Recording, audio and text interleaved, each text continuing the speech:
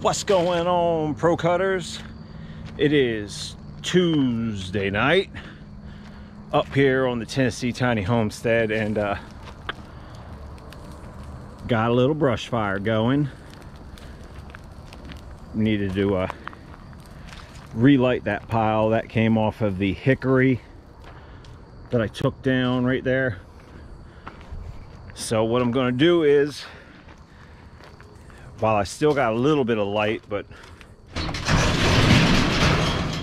it's a low light situation, but that's going to be the best time to get out my laser and start marking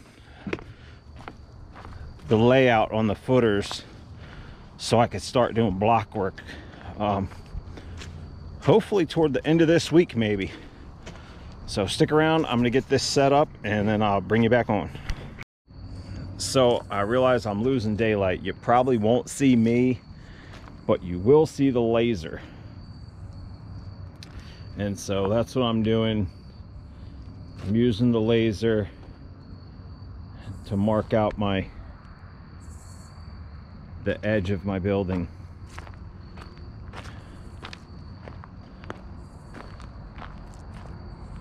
Kind of dim once you get way out here, but you can see it once I get down on it. You can see the laser.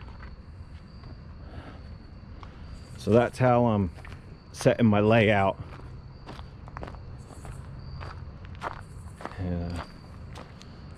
You can't see much of it here because you lose it when you have these drop-offs. Then the dirt is blocking the laser. What's going on, pro cutters? So it's the next day. I got a lot done with the layout last night. It's just kind of all tentative right now. I don't have that corner, or that corner pinned, so I lack pin in 3 corners. But other than that,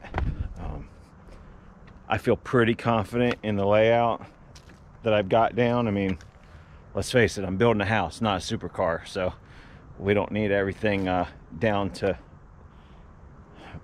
fractions of an inch to, you know, for everything to be in. As long as we're at least a ½ inch in spec, we'll be good. So right now I'm pulling the form out of the bulkheads. So I got the first 8-incher out and the second 8-incher out, and I'm about to pull out the 16-inch. So I figured, let me go grab the camera, set you guys up, and show you what's up with that. It's a fairly easy process. There you go. I've got my T25 bit and my impact driver. We pull the screws out that are holding the pins in place, and then give them a couple knocks with the hammer, and that'll loosen them up to where you can pull them out of there. Same with the other side. Just loosen it up a little bit.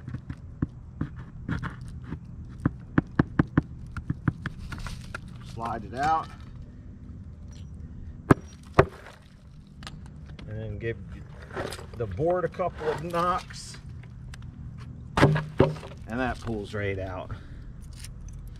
So now you can see, once you have the forms out, you're dealing with just bare concrete everywhere, so you could start mortaring in your block work. And as I said before, this lower section will require 2 rows of block to bring it up to the main grade, and then that step over there will need 1 row of block on it, and then from there everything's on grade and you could start laying your walls up for your house.